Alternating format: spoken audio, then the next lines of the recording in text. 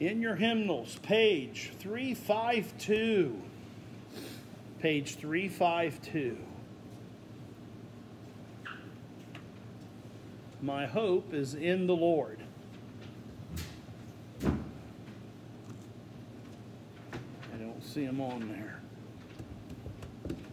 Page 352.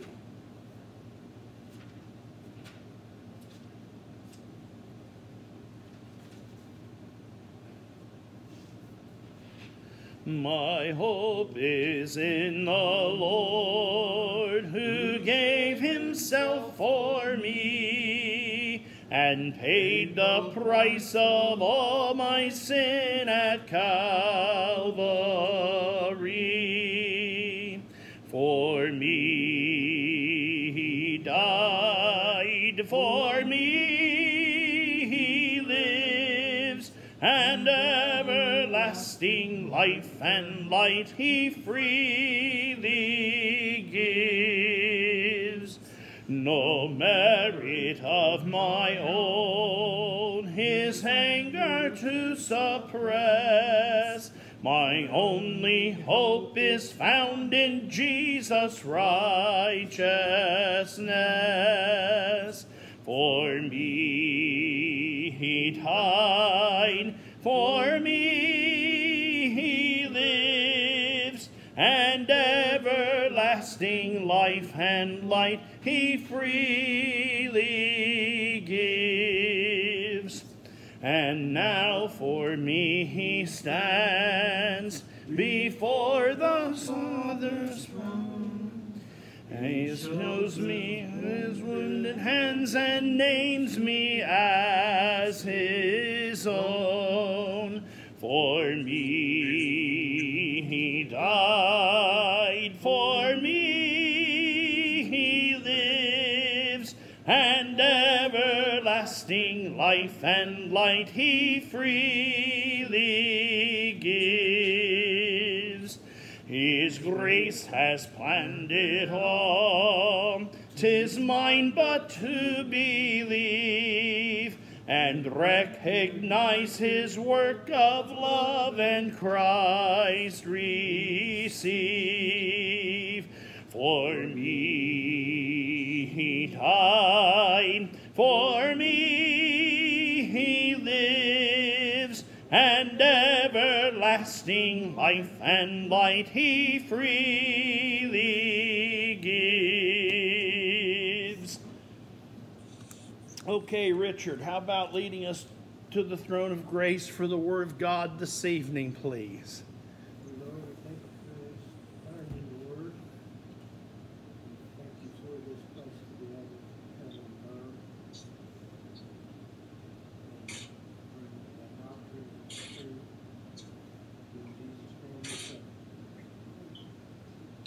All right, let's look into the book of Psalms 119. Psalms 119. And I think we're ready for 143, if I remember right. Page 1, Psalms 119, 143. Trouble and anguish have taken hold of me, yet thy commandments are my delight. And we see 144. The righteousness of thy testimonies is everlasting. Give me understanding, and I shall live. All right, I think the last time we were together, I think that's where we left off. Now that idea of gotten hold of me is interesting in the Old Testament. And if you'll look at the book of Job for a minute, the book of Job, chapter 11. Job, chapter 11.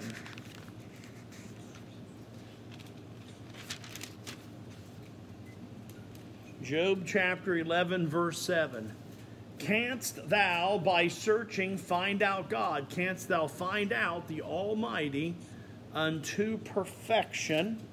And we put that with 17:10 of Job. Let's stop off at 14 for a minute. 14:1. Man that is born of woman, few of days and full of trouble. That idea of trouble and anguish. That word trouble there is what we're looking at in Psalms 119. Now 17 verse 10. 17 verse 10. But as for you all, do ye return and come now, for I cannot find one wise man among you. My days are past, my purposes are broken off, even the thoughts of my heart. They change the night into day, and the light is short because of darkness. If I wait, Sheol is mine house. If I made my bed in the darkness, I have said to corruption, thou art my father. To the worm, thou art my mother and my sister. Where is now my hope? As for my hope, who shall see it? That's why we sang, my hope is in the Lord tonight, who made heaven and earth. Okay. And this idea of trouble and anguish found me. The description is affliction caused by his enemies. And we know that David writes a lot about his enemies. It seemed like he had enemies on every side, underneath, around, over. Everywhere he stepped, everywhere he went, David had enemies. We can apply a secondary application. We have the world, the flesh, and Satan. They're our enemies, aren't they? And those that are enemies of the gospel. So it described affliction. And it describes the distress of a people besieged. That's the idea behind anguish, trouble. It's like a people besieged. Now, that's a kind of a military idea, to be besieged, like Jerusalem. It's the city of peace, yet it is the most besieged city in history. It's when an enemy comes up to a city, and when they besiege it, they cut it off. And in those days of war, they would begin to entrench, and then they would try to fight and get closer and closer, and then they'd send stuff over the walls, and it got pretty nasty. And the idea was to cut the city off from any aid or any food, water, what have you, and get them to yield that way. That's the idea of anguish. It's to feel besieged. Let's look at Jeremiah 19 for a minute.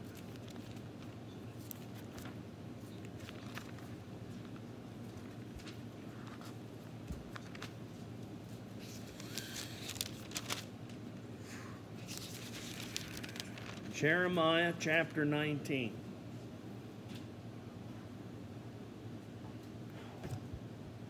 Verse 1. Thus saith the Lord, go and get a potter's earthen flask, and take of the ancients of the people, and the ancients of the priests, and go forth unto the valley of the son of Hinnom, which is by the entrance of the east gate, and proclaim there the words that I shall tell thee. And say, hear the word of the Lord, O kings of Judah and inhabitants of Jerusalem. Thus saith the Lord God of Israel, behold, I will bring evil upon this place, concerning which whoever heareth his ears will tingle, because they have forsaken me, and have desecrated this place, and have burned incense in it unto other gods, whom neither they nor their fathers have known, nor the kings of Judah, and have filled this place with the blood of the innocents. They've built also the high places of Baal, to burn their sons with fire for burnt offerings unto Baal, which I commanded not, nor spoke it, neither came it into my mind. Therefore, behold, the days come, saith the Lord, that this place shall be no more called the valley of Topheth, or the valley of the son of Hinnom, but the valley of slaughter. I will make void the counsel of Judah and Jerusalem in this place, and I will cause them to fall with the sword before their enemies. And by the hands of those who seek their lives, and their carcasses will I give to be food for the fowls of the heaven, for the beasts of the earth. And I will make this city desolate as an hissing. Everyone that passeth by it shall be appalled, and hiss because of all its plagues. And I will cause them to eat the flesh of their own sons. Now, this is pretty gruesome, isn't it? But that's the idea of a city besieged. This is what goes on. And they shall eat the flesh of his friend in the siege, and distress with which their enemies, and they that seek their lives, shall distress them. Then shalt thou break the flask in the sight of men that go with thee. Besiegement. It is utter distress. Look at Deuteronomy chapter 28.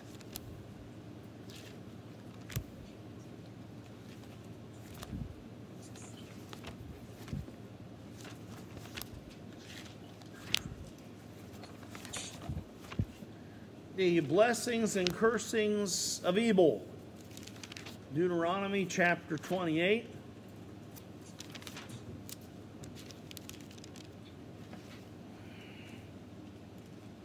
(49 through 58). Verse 49 of Deuteronomy 28, verse 49. The Lord shall bring a nation against thee from far from the end of the earth, as swift as the eagle flieth. A nation whose tongue thou shalt not understand. Now, we're right in the middle of Daniel, and that's exactly what's going on in Daniel, isn't it?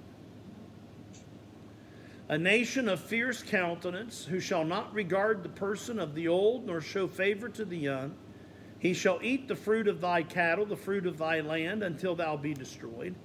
Who also will not leave thee either grain, wine, or oil, or the increase of thy cows, or the flocks of thy sheep, till he have destroyed thee. And he shall besiege thee in all thy gates, until thy high and fortified walls come down, wherein thou trustedest throughout all thy land. And he shall besiege thee in all thy gates throughout all thy land, which the Lord thy God hath given thee. And thou shalt eat the fruit of thine own body, the fruit of thy sons, the daughters whom the Lord hath given thee, in the siege, in the distress, wherewith thine enemies shall distress thee. You can see how that's the depth of the word anguish and distress. Anguish and trouble. I don't have it, I don't think. I do. Look in 2 Corinthians chapter 4. 2 Corinthians chapter 4. Anguish and trouble have gotten hold of me.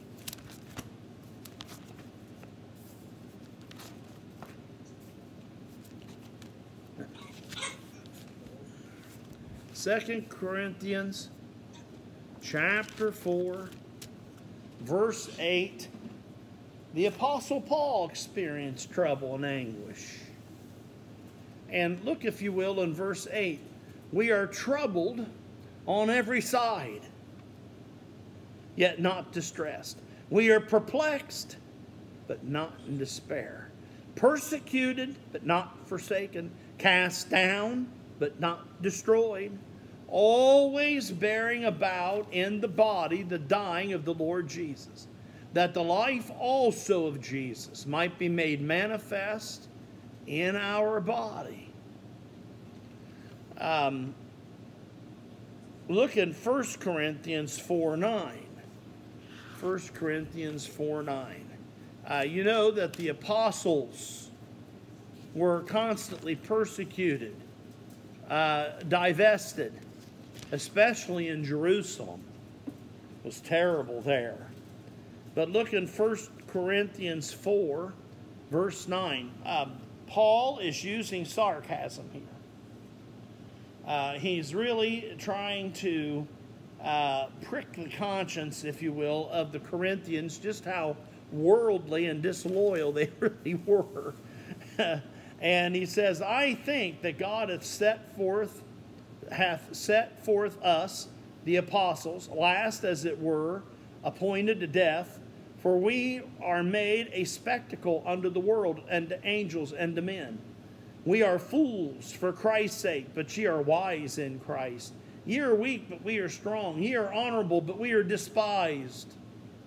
Even unto this present hour we both hunger and thirst, and are naked and buffeted, and have no certain dwelling place, and labor working with our own hands. Being reviled, we bless. Being persecuted, we endure it. Being defamed, we entreat. We are made the filth of the world, and are the offscouring of all things unto this day. So understand the sufferings of the apostles. The sufferings of the apostles. Anguish and trouble have taken hold upon me. I looked in the book. I think I'd like to grab that word anguish a little bit better. Look in the book of Psalms chapter 69.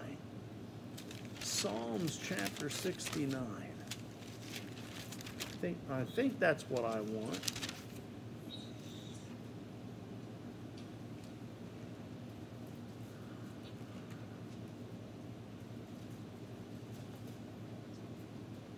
I'm on a limb here.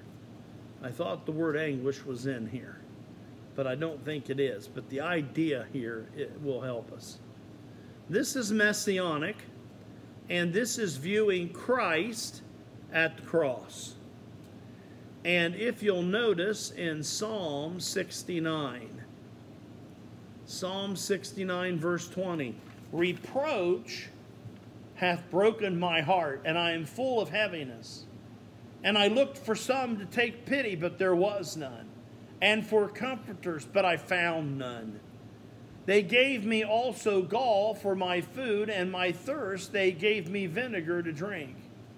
Their table became a snare before them, and that which should have been for their welfare, let it become a trap.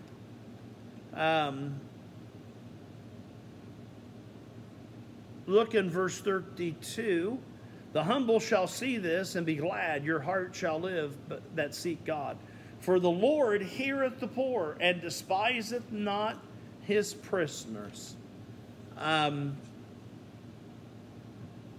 the idea. That gives a picture of anguish.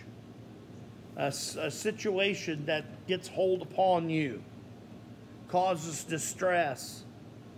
And the psalmist says his delight is in the commandments of the Lord. Those are those direct orders of God. That's the key for the believer. Delight, joy is always there.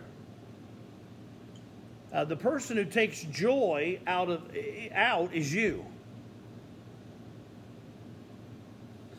That can be from sin. That can be from lack of faith in a certain situation. The Psalms begin that way. If you'll look back in Psalms chapter 1,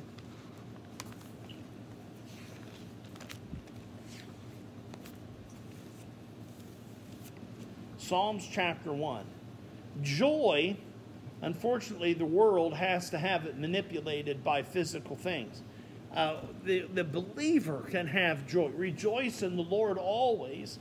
And again, I say rejoice. Paul wrote that in prison.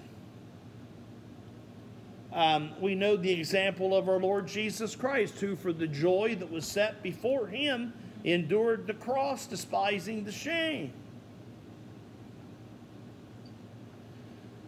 So look here in Psalms 1. Blessed is the man who walketh not in the counsel of the ungodly, nor standeth in the way of sinners, nor sitteth in the seat of the scornful.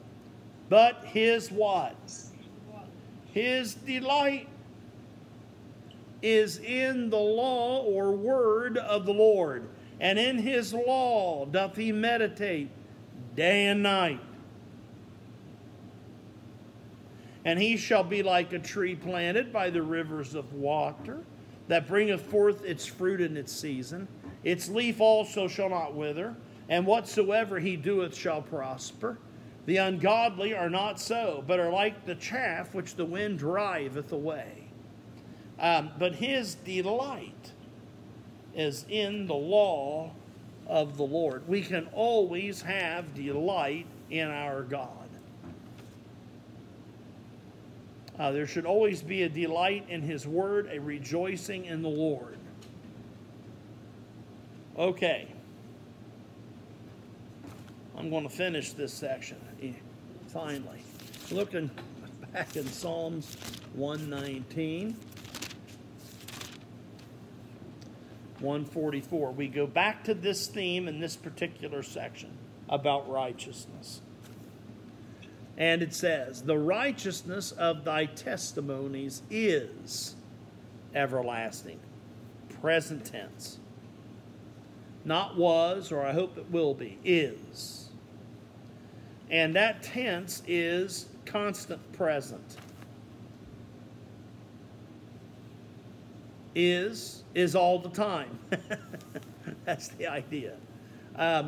The righteousness of thy testimonies is everlasting.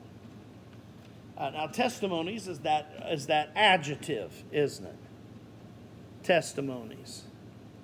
An example of testimonies would be what?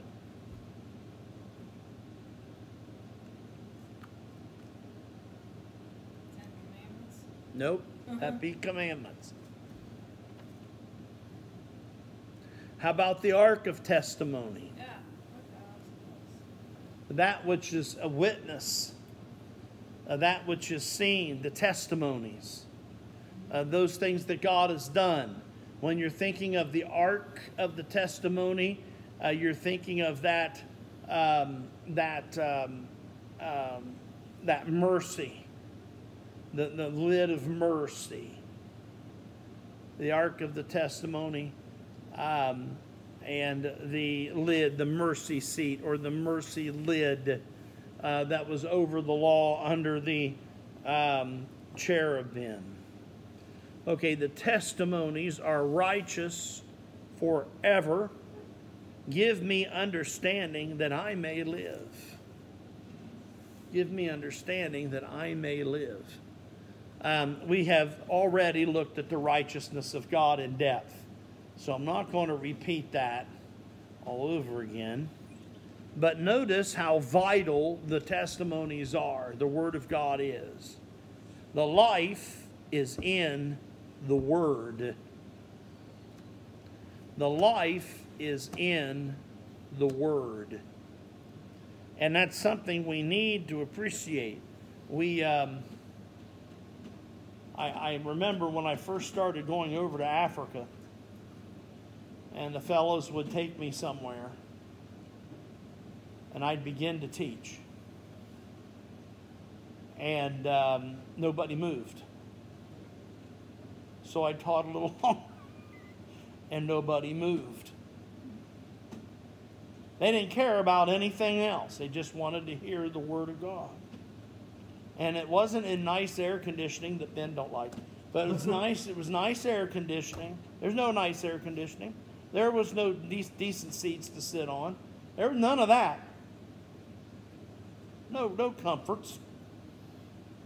On the bare ground, and I don't know how African women do it, but they can sit there for hours with their children on them and just sit just straight up. It's like they lock in their back or something, and they can sit there like that for hours. They just put a mat down. And that I guess it's what they're used to. yeah, they do. They're brought up that way, but it still amazes me. I mean, it's just, my back would be done. 15 minutes, it'd be over for me. They sit there all day. That word was that important to them. They would walk for miles. I know in Swaziland, some of them we had to get because of their age. Of course, nobody wears a wristwatch. That tells you something. But they would walk for miles to come to the services. They'd stay for hours and they'd walk back home. It meant something to them once they got there. Yeah. Let's think about this for just a minute. And the idea is, give me understanding that I may live. Give me understanding that I may live. Now, we've broached that subject several times too. We might review it in a minute. But I am interested in this idea that I may live. Let's begin at the subject with our Lord Jesus Christ. Look with me in the book of Luke, chapter 4.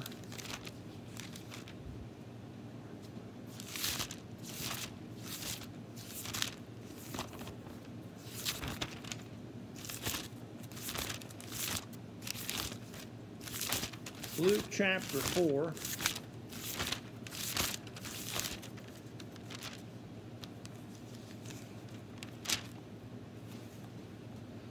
Temptation of Christ. And you remember that this first temptation is about moving out of the command of God and the will of God, to do something outside what God had commanded Jesus to say and do. And Luke chapter 4, verse 4, I better start in verse 2. And 40 days tested by the devil, and in those days he did eat nothing. And when they were ended, he afterward was hungry. And the devil said unto him, If thou be the Son of God. Boy, that's the old hiss from the pit, isn't it? The religious leaders mocked Jesus. If thou be the Son of God, come down from the cross. Doubting.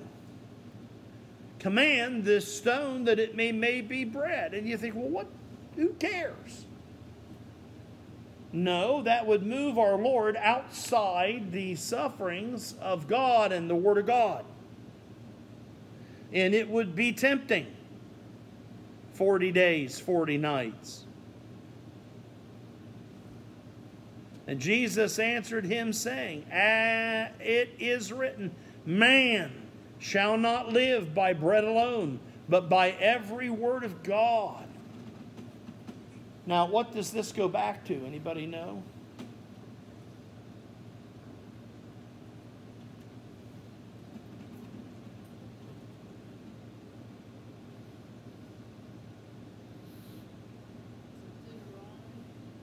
Well, the margin will tell you that, yeah. Deuteronomy 8. Manna. Remember when God gave commandment about the manna? And sure enough, they didn't keep it. They didn't follow what God told them to do. And it was so simple. It was so simple. And that's where this comes from. Man shall not live by bread alone, but by every word of God. When we start our camps over in Africa, seek ye first the kingdom of God and his righteousness and all the... Do you know that song? That chorus? Seek ye first the kingdom of God, right? And his righteousness, and all these things shall be added unto you. Hallelujah, hallelujah. Then we go to chapter 7. Ask, seek, and knock. And then we come to Luke 4. Man shall not live by bread alone. You get the idea, right? Okay, but by every word of God that proceedeth out of the mouth of God. How true is that for us? Give me understanding that I may what? Live. It shows you how powerful the Word of God is. Look in the book of Hebrews. We've done that many times. But look in Hebrews chapter 4. It states it clearly to us. This just isn't an Old Testament idea. This belongs to the believer today.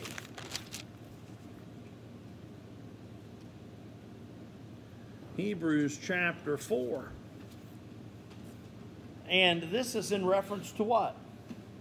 The day of provocation. Chapter 4 starts out by telling us that the word did not profit them. The gospel that was preached didn't have an effect because why? They didn't believe it. It wasn't mixed with faith. Now look in verse 9. There remaineth therefore a rest to the people of God. For he that is entered into his rest, he also hath ceased. That's the word Sabbath. Ceased from his own works, as God did from his. Let us labor. Now this is the paradox. This is a paradox.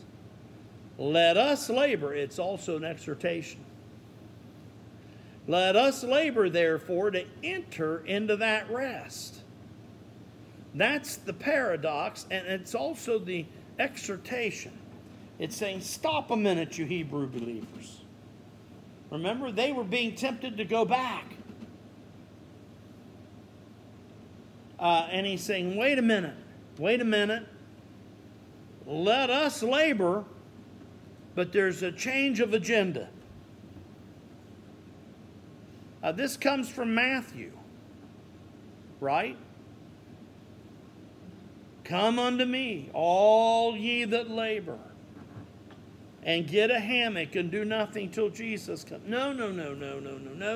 That's not what it says. Come unto me, all ye that labor, and I will give you rest. Take my what? Yoke upon me and learn of me. I remember way back in the day when Athens Bible Church was being started, my father, he would get the people that were going with him in his car to our home. We'd have lunch, and then we'd go up over to Athens. And we'd have church there in the different places we had church. It could be interesting sometimes. And we would see oxen driving out toward, would it be Londonderry, Rich? Out toward Londonderry on 50. All right, there's hills there just straight up. And they could cut the trees down, but they couldn't get them down. You can't send equipment up those hills. They'll just roll. So they used oxen. And when you see that yoke, that yoke has two, I'll call it harnesses to it, I guess. Right, neck? Harnesses to it. And then you'd see a guy with a nice pointy stick. All right, and sometimes he'd just use the end of it to tap them and let them know. And then other times he'd let them have it in the neck. Because you can't let that ox turn around on you. You do, you're toast, okay? So, and that yoke, it was a double harness, so to speak. Jesus is saying, take my yoke upon you. Side by side. That's how the yoke was used. Side by side. And what? Learn of me. That's what discipleship is. Here, it's the same idea. Let us labor, therefore, to enter into what rest? The cessation of our own labor. And to labor for the Lord. Lest any man fall after the same example of what? Unbelief. For the word of God is, now that word living is quickening. It means to make alive. Quickening is better than that translation, it really is. Quickening means to make alive. And powerful and sharper than any two-edged sword, piercing even to the dividing asunder of soul and spirit, and of the joints and marrow, and is a discerner of the thoughts and the intents of the heart.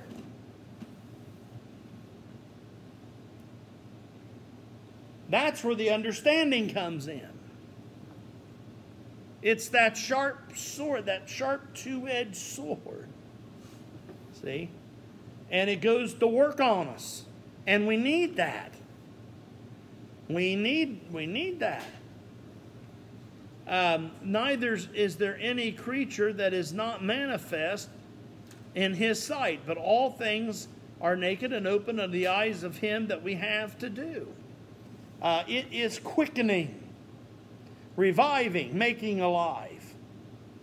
That's the ability of the Word of God. Look in the book of 1 Peter. 1 Peter.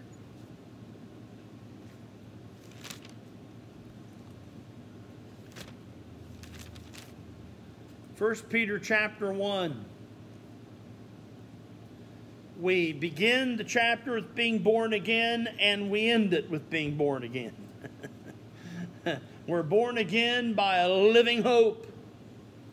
And notice in 1 Peter 1:23, being born again, not of corruptible seed that perishes, you see, but of the incorruptible, by the word of God, which liveth and abideth forever. For all flesh is like grass, and all the glory of man like the flower of grass. The grass withereth, the flower falleth away. That comes and that goes. But the word of the Lord endureth forever. This is the word which by the gospel is preached unto you.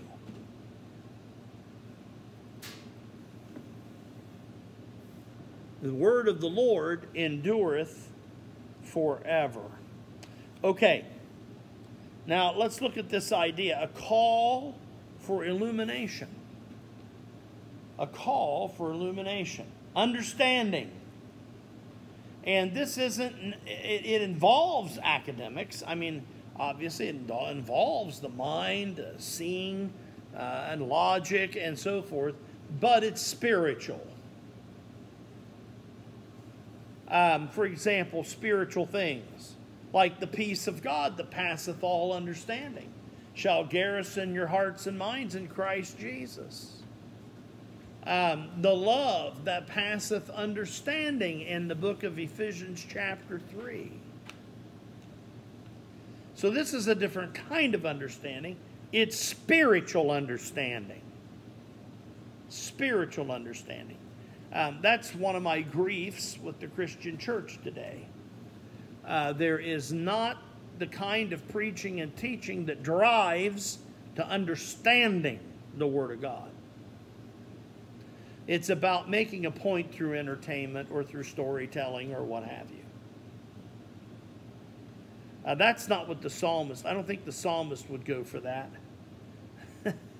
Okay?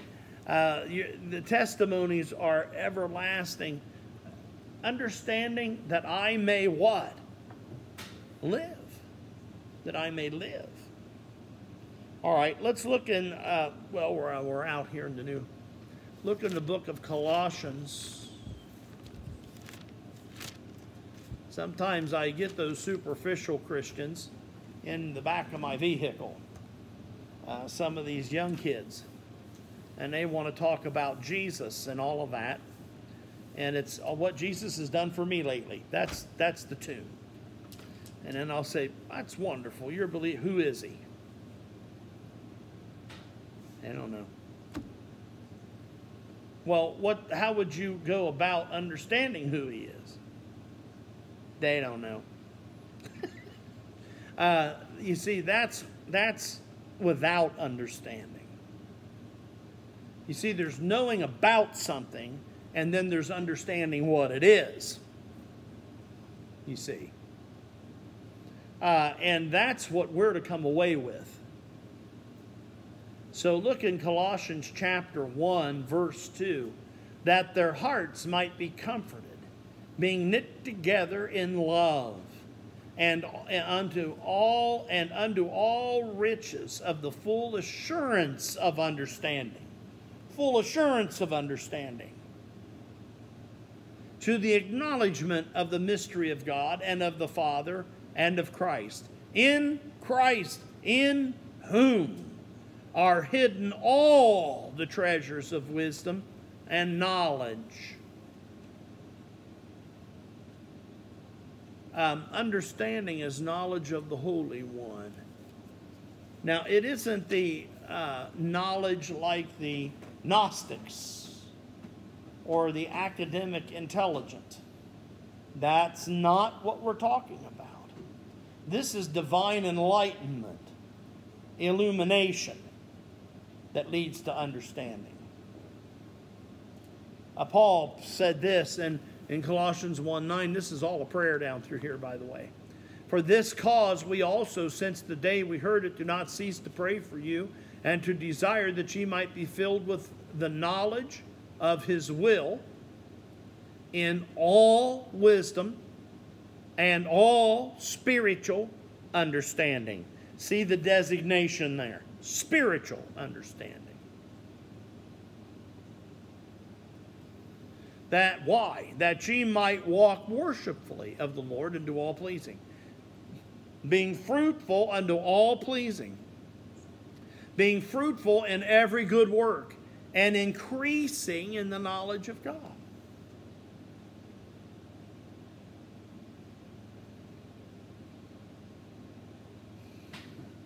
Okay. Let's go to Psalms 111 for a moment. Psalms 111, and we're going to have to stop here. Psalms 111.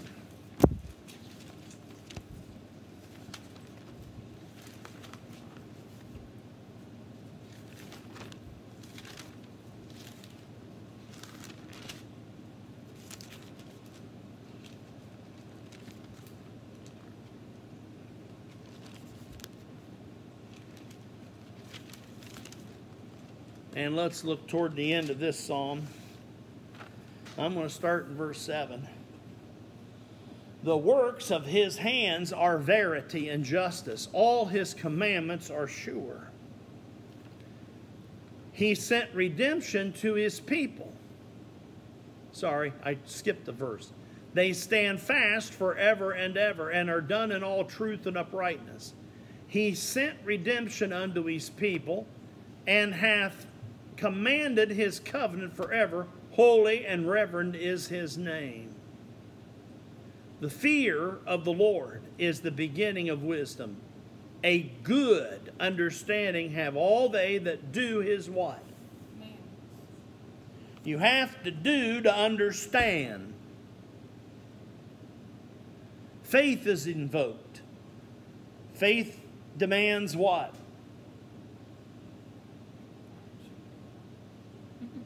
Action. Faith demands action. That's what James said. I'll show you my faith by my works. Faith demands action. That have all his commandments. His praise endureth forever. Okay, we're going to end there.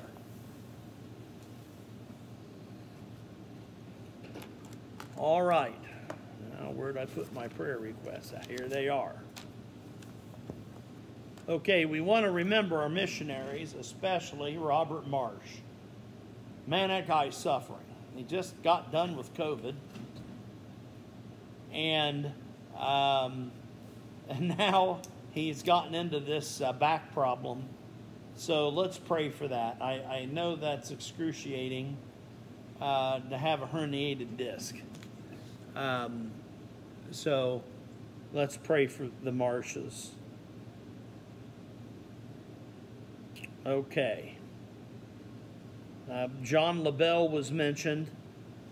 Ventilator dialysis. Looks like it's attacking his kidneys, so we need to appreciate that. Stan and Linda, I want to continue to pray for them. The early onset Ryan Hatfield, pray for him in his recovery. Of course, we're praying for the Hill family, the loss of David Hill, and just pray for that. That's a hard situation.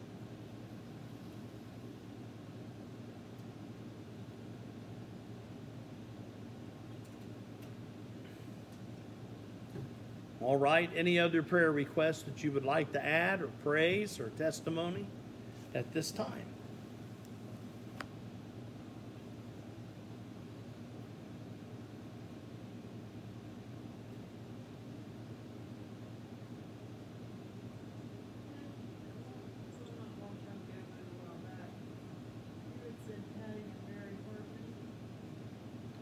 I'm sorry?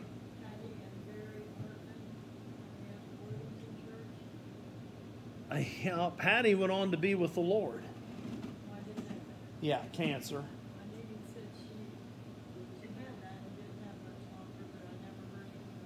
I'm sorry. I might have left that out or during that period of time with the Zoom and all that.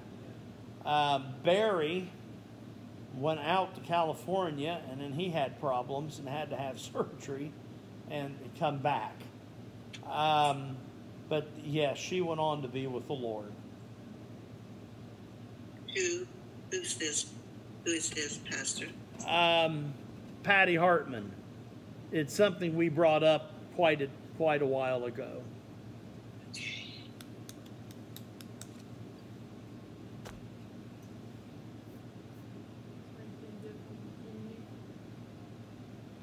Don't know. I didn't get around to the call for her yet this week. I have trouble getting a hold of her. She doesn't always answer. So what I think I'm going to do now is just go ahead and give her a verse through the answering machine, and just a quick word of prayer. I think that's the best way to go on that for now. I know we got a left leg that's not moving. That can't be good. So let's pray for that. I wish that place would get some balance and let her go see her doctor or surgeon. Get that, somehow get it corrected or strengthened or something.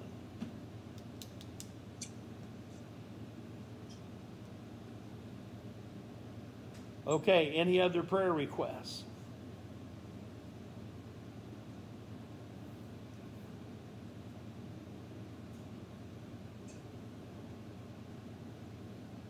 Let's pray for the Butcher home. Let's pray for Nancy Butcher, David, and Sharon, loss of Everett, and also continued ministry after.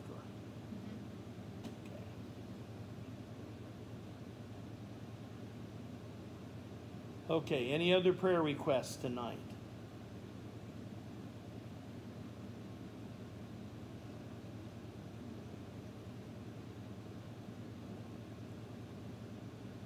Let's pray for David Hill's daughter and wife at the loss of David, and any concerns thereafter. Let's pray for that.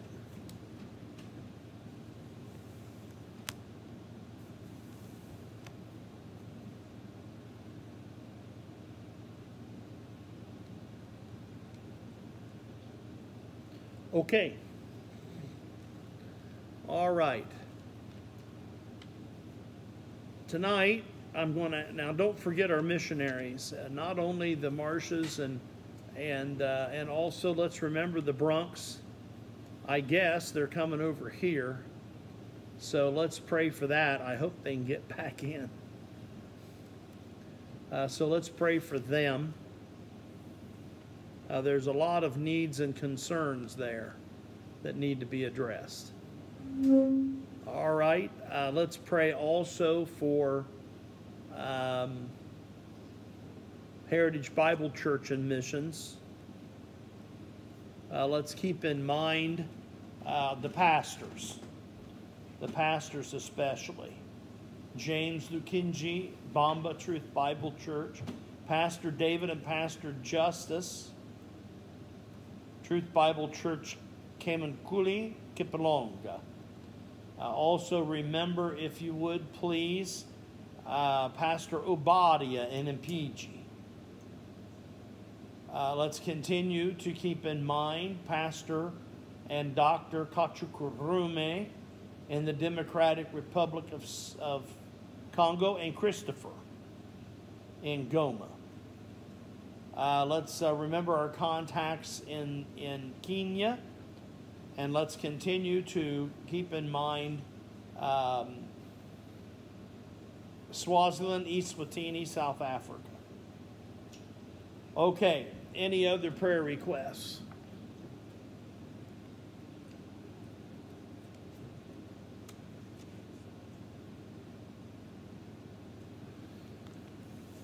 All right, Millie, we're going to have you start tonight, if you don't mind. We'll have Millie pray, and then Sharon, and then we'll have Lynn, and then I'll end up. How's that tonight? Okay?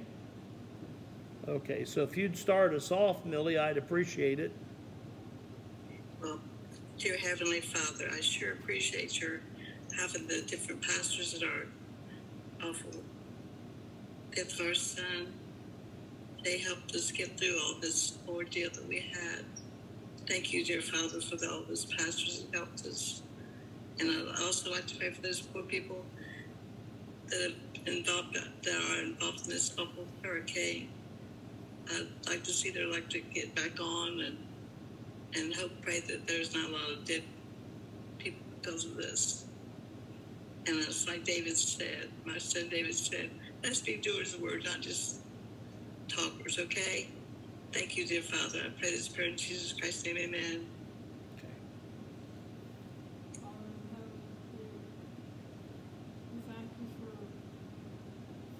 Praise you for who you are, your goodness and mercy,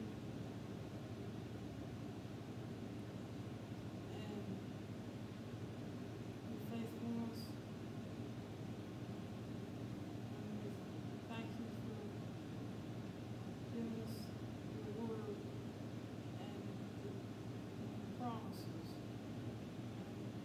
and your faithfulness to your word and to who you are, and you change not.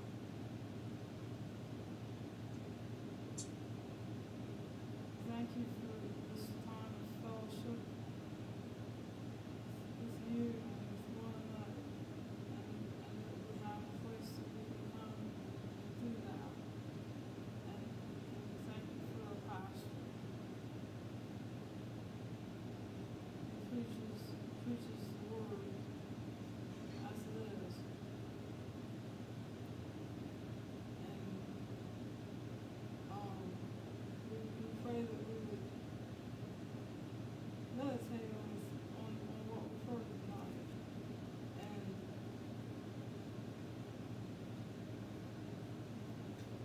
so that it gets into our hearts, and we would be doers, like Mother said, doers of the word, not hearers only. And we pray for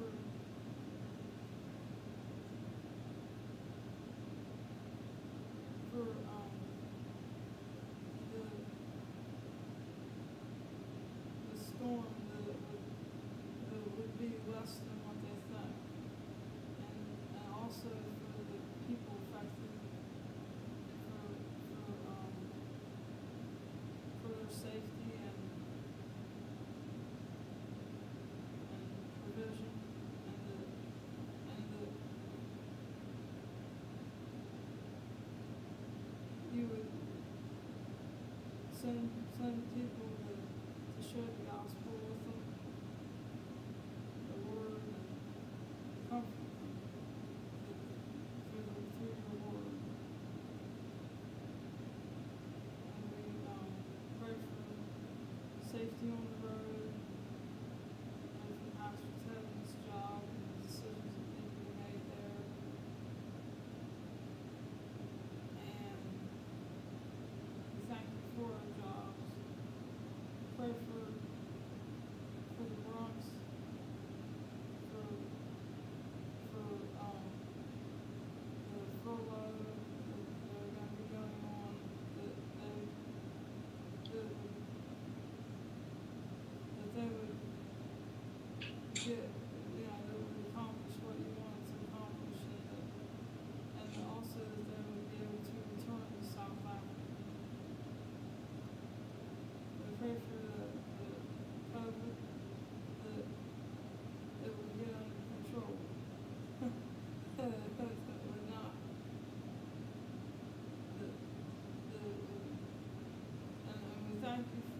thank you for the opportunities that we've had to share the gospel that we wouldn't otherwise have, and to minister to people. And we just pray for continued opportunities, and give us the boldness to proclaim the gospel.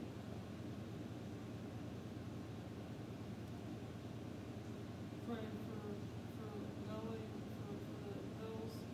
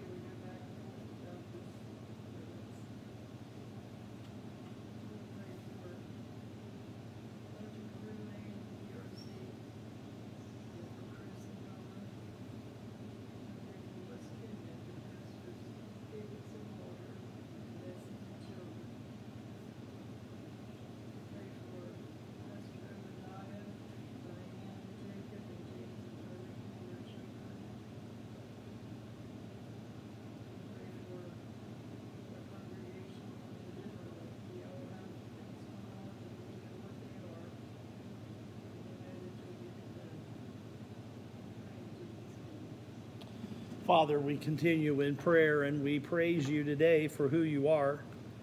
We thank you, Father, for the word of God, that when trouble and anguish take hold upon us, we can delight in thy commandments.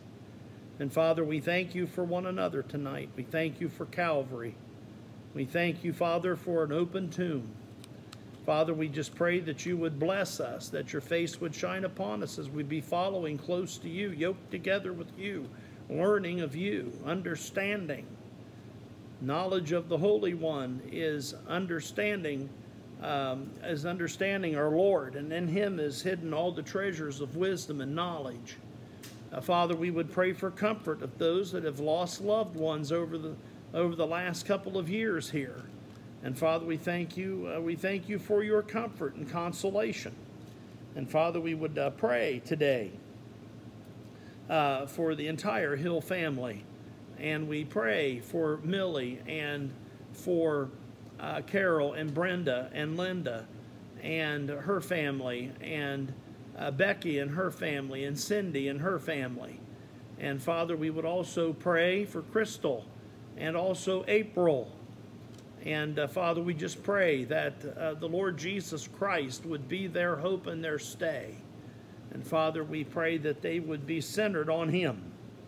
Father, we thank you for the testimony of David that he left with us and many others.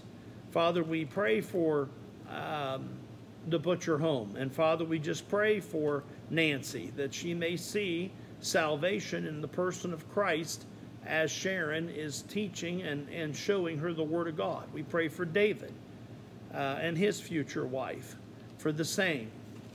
Father, we would pray for Ben tonight. We pray for this time to equalize things out. We just pray that you'd give the folks there wisdom, and Ben as he would implement these things. We do pray for Joshua, recently saved. We pray that he would be walking with you in the Word of God. Pray for Ryan tonight. Pray for his recovery. Pray for Stan and Linda with the early onset and the many different challenges that brings. We pray for Gail and Tom, and we thank you for that round of chemo being accomplished. We pray for a clear report. Father, we would pray for Lois, and we just pray for her situation. We know that that's going to take some adjustment, and we just pray for that. Father, we pray for our missionaries. We pray for Antofagasta tonight. Father, we pray for Mark and Becca, and we pray, Father, for the Flinks and Pastor Andres and family. And Father, we pray for the church to be built in the near future. Father, we thank you for the meeting on the beach, for services. We just pray that you'd bless them. Father, we pray for Temuco Bible Institute. We pray for we just pray for the Thompsons, Daryl and Erlene. And Father, we pray that you would bless Radal as they are mentoring there, that it might be a church that is indigenous.